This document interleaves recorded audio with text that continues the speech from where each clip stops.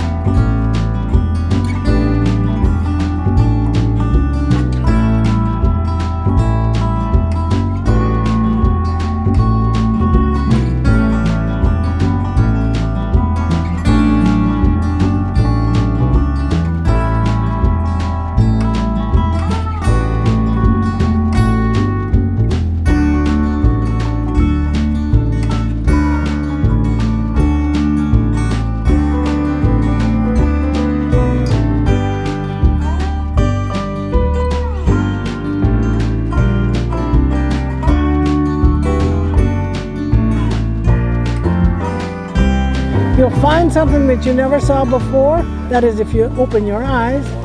And it's just a place to discover new things, no matter where you live. It's just, of course, it's a beautiful state, a beautiful day, and a beautiful trail. What more do you want?